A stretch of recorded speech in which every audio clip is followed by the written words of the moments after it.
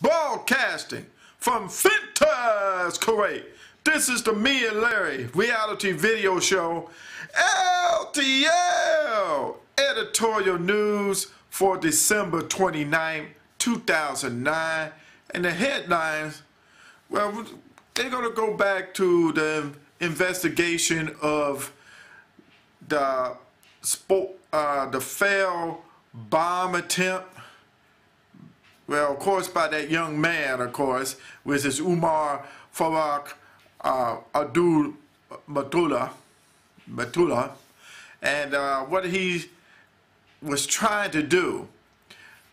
They said, of course, the bomb that was he was trying to plant was it was like a size of a diaper, and it had about 80 grams. Now, Al Jazeera TV showed what would happen when they had 50 grams. It was like it was blowing up almost half of the plane, especially up front. So, good thing that when he lighted, it messed up and he got his ass burnt. I mean, his behind, that is. The thing is, what's going on is the training that he was receiving, and it was reported that instead of him going to Dubai, he went to Dubai, tried to study for Arabic language, and instead was just guided to Yemen.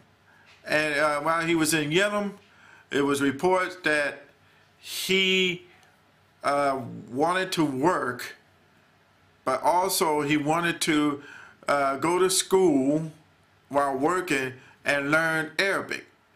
Well, of course, a foreigner like him, and naive and young guy, they took him under his wing. They said, come, yeah.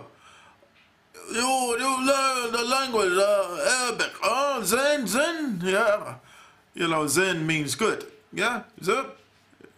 Salonic, how are you? Zen, good, Zen, good. And so they taught him the language, and of course, because of his maybe the religion, Muslim, and they just guided him along and just put everything in his mind. Of course, they got him, and so they might as well train him to do what he needed to do. That means wear a diaper full of explosive, which is of 80 grand, and try to light it. And so that was happened. He was just misguided, and he wanted to know Arabic, but then instead he learned about terrorism too in Yemen. So, in other words, they was trying to send a warning out to Western civilization, especially the United States, that we had enough, and we was trying to send a message about you interfering. And so what that young man was representing was Al-Qaeda of Arabic Peninsula. And so it's like just another name for the Al-Qaeda group. You know, they're trying to make up names. And of course, with the civil fighting that is going on in Yemen, and I'm going to show you a map of Yemen on my next video segment. I mean, of course they're going to squeeze other foreigners in. You say, here's what you got to do. You learn this, and then you strap on a diaper for 80 grams of explosive, and then set it, and once you blow up half of the plane. But I'm glad he didn't, and he just got his ass burnt. Well, he got maybe more than his ass burnt, his crouch. So that means if he wanted to get with a woman, well, he won't be doing that. He won't be doing anything.